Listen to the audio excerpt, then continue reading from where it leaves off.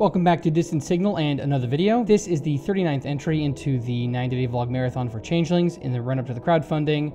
Before we get started, if you like what I do here, please hit that subscribe button and let me know in the comments below what you want to see out of this process of keeping a diary for Changelings. There hasn't been much movement in the pre-production process this week so far, but I did have an idea for the World of the Tear. I don't know if any of you know of this little small region that used to exist in Hong Kong called Kowloon. It is a city that encompasses 4 blocks, and in that small, tiny area, housed about 35 to 50,000 people, apparently. Most of them sort of outside the system of law, mostly organized and run on its own. It's sort of an odd anarchist triumph of self-organization, but also a really strange place full of the triads, the mob from China and Hong Kong. And I thought it would be fun if, as the Terror approached Earth, as this thing that approaches Earth that creates the first changeling, it also at some point, a city, either Kowloon itself, like some version of it, because Kowloon was destroyed, I believe, in 1993 or 94, somewhere around there. And I've got this great book about the city itself. It's known as the Walled City, and it's such a fascinating example of human self-organization, human ingenuity, and really people fighting against all odds to keep their little piece of, I don't want to say heaven, because Kowloon is a very dark and dingy place, but something that was their own. It was this place that was built. Let me get the book. Hold on. This book is called The City of Darkness by Greg Girard. It is a compendium. It's a sort of journal of his time spent documenting the city of Kowloon.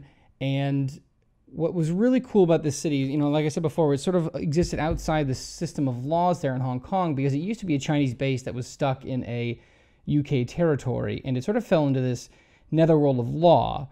And so there was no authority to appeal to when it came to, say, building stuff or starting a business, or how you were going to dispose of trash, and how you get your water. I mean, a lot of this is all totally ad hoc. When you had to build something there, you just kind of did it yourself. So there's no building codes, no building standards.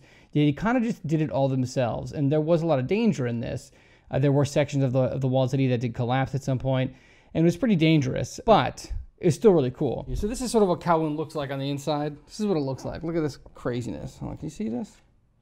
So look at that. That's what it looked like pretty much everywhere. This dark, rat's nest, cable infested place that was just kind of dirty but really fascinating. You had restaurants, dentist's office, you had anything that you needed pretty much you could get there. Doctors, herbalists, whatever. And it served as the inspiration for a lot of really cool anime, like Ghost in the Shell comes to mind. I think also Blade Runner is inspired by the city of Kowloon. I'm pretty sure, the design of it, and a bunch of other anime and sci-fi movies. It's just a very famous city. Aesthetically, it's just very interesting.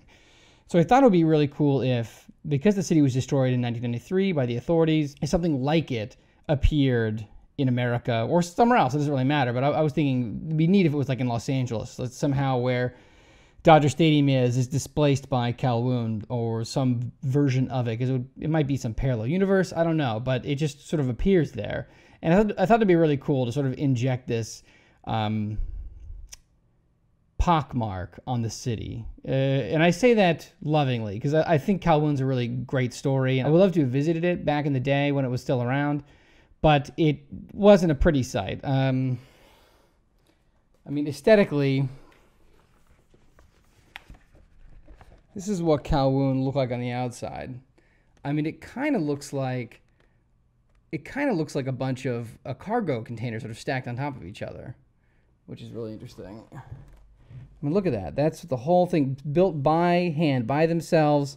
It's something that you don't see in Los Angeles. It's just not a feature. And so for it to appear would create a very bizarre sensation. Like, you would see this and it'd be very, I don't know, it would hint at a great mystery and also danger, because the world is changing so arbitrarily that it would just create a very odd tone to the piece, sort of like the tear hanging in the sky. So this city that appears hangs or sits like a pockmark or a scar on the landscape, something that is unplanned, something that looks aesthetically just very ad hoc, I guess is the best word I could come up with for it, but very unplanned, very, very ugly. Not a lot of coordination, very piecemeal. I want to find better adjectives to describe Kowloon, because it's simultaneously inviting. Like I wish I could go back in time and go there because it's so interesting.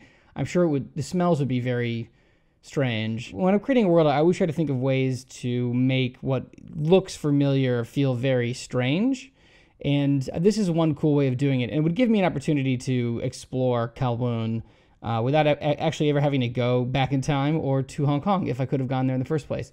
I think I was only, how old was I? I think I was 11 when it was destroyed. So unfortunately, anyways, it's a city that's fascinated me for a long time. I highly recommend this book if you can afford it. I had to save up for it. It was $100.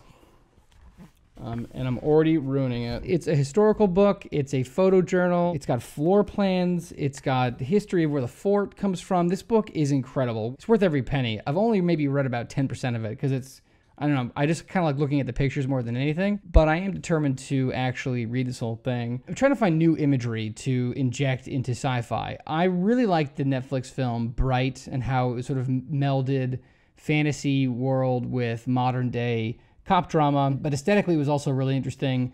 I think it'd be really cool to inject a kind of aesthetics into The Tear and into Changelings that sort of involves things that are unwanted or undesired, and that being a theme of it. Like The Tear itself is definitely unwanted and undesired, and I think that seeing these weird displacements or weird changes in reality, like a city appearing out of nowhere. It's an aesthetic you see in a lot of Asian cinema because it's so famous in the region, but it's something I would like to see more of in Los Angeles, in the West. I think it'd be cool to take these aesthetics, this sort of futuristic sci-fi Armageddon apocalyptic feel, and just put it in this very concentrated spot and to mirror what's going on in the sky with The Tear as the city that appears out of nowhere. I think that would be really interesting. And so anyways, that's sort of what I've been thinking about lately, is how to take The Tear and make it more interesting and change the aesthetic so that Los Angeles looks fresh and new every time you see it in the world. And because when I think of this movie, I always think of, or this whole series, I always think of Los Angeles first because that's where Changelings takes place. I always want to make movies in LA, and I want to make Changelings and feature California. And although I'm looking at Fraser Park, it is within, you could establish that it's very clearly California and it's near Los Angeles. So anyways, I like things being in Los Angeles or just adjacent to. I love the city, and I want to feature California more. And I want to feature locations that are actually the locations. And I think this would make a really great addition, the Los Angeles version of Kowloon. And check out this book. I'll put a link in the description below. And I'll put a link to a couple little documentaries that I found on Kowloon as well. It's fascinating.